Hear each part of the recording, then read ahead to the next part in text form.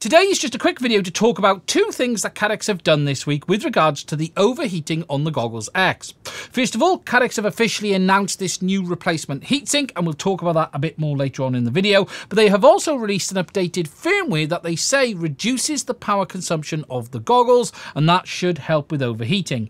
Now, I've been doing some testing with this new firmware, and whilst I can't see any dramatic change on the thermal camera, there are changes with regards to the power consumption of the goggles, and what I'm going to do next is just walk you through my findings on the original firmware compared to this new firmware. Then we'll talk a bit more about the heatsink situation, and then hopefully that will give you an idea of what options there are available to you today if you are having these overheating issues on the goggles. Now, if you haven't seen, I do have a video covering the thermal issues that people have been having on these goggles. I've torn them down, showing you all of the things that I found under a thermal camera. And if you're interested in seeing that, there will be a link to that original video in the description. This really is a follow-on from that one. Okay, now we did the testing for this in different modes. We tested it on the avatar splash screen. This is with the goggles powered on, just sitting there with no VTX connected in the main avatar mode. We then tested it in the avatar system with the VTX connected. That was with low power mode turned off at maximum RF output. We tested it in analog with just the snow input, no analog module connected, HDMI with a black screen, as well as HDMI with an input via a PC, which was sitting on a desktop image. Now, just walking you through the different power consumption numbers, you can see on the original firmware, version 36.42.4, this was the last official release by CaddX. On the avatar splash screen, it was drawing 645 milliamp. On the avatar VTX, with it connected, it was 665. And what you can see is that there's a drop in power consumption with the new firmware, which is version 37.42.2, and that has dropped it from 645 to 555 on the splash screen, and from 665 to 590 with the VTX. You'll notice on analog mode there was no changes. It does show a little bit different. In fact, it's showing a little bit more power usage on the new firmware, but that's within error, should be ignored, and I'm not seeing any changes basically in the analog mode. With regards to the HDMI inputs, we're seeing it drop from 520 milliamp down to 470 on the black screen, and from 553 down to 511 with a desktop image. If we take a look at that in watts, you can see it consumes about 10 watts of power on the old firmware on the avatar splash screen, but that drops to 8 watts of power, or nearly 9, 8.8, with a saving of 1.4 watts.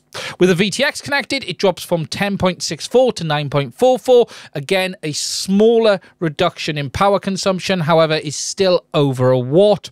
On analog, as I've said, it shows a little bit of a negative, but this is within error and it should be ignored, but I did just want to show you the data that I captured. Then on HDMI black screen, literally just under a watt of saving, and again, just over half a watt of saving with the PC display input. If we take a look at this as a percentage improvement, you can see they've been able to improve its consumption by nearly 14% on the avatar splash screen, and just over 11% on the avatar with the VTX, or 11.25. As I've said, we'll ignore analog, and on HDMI, we've got 9.62% improvement on the HDMI black screen, and then 7.59% improvement on the HDMI input with an image. Now, this reduction in power consumption is directly going to correlate into a reduction in heat that the goggles are producing. However, it is fairly minor overall, as I've shown, at best about 14%. Whilst I can't see the effect of this really on the thermal camera, what I can say is people are reporting good results with this new firmware. They're already saying that they're finding their OLED displays a little bit lower, especially on that right-hand side. And whilst this may not be a complete fix for everybody, it may solve the problem for a number of people, and it should help stop the goggles get to that threshold of around 60 degrees on that LED1 display that tends to cause the issues. CaddX have also now officially announced this new heatsink that is going to be available for the goggles on their social media platforms. They've put a post up saying to people, if you're having problems, you can reach out and they will arrange to send you the new part. This replaces the original heat shield that was mounted to the top of the main RF board, but it doesn't actually require a new top cover because it fits in the gap that is already there. What they're doing is basically increasing the surface area of that heat shield that goes on the top, and this again should help improve the overall thermal performance of the goggles, but it is too early today to say if this alone is going to solve the issues for everyone.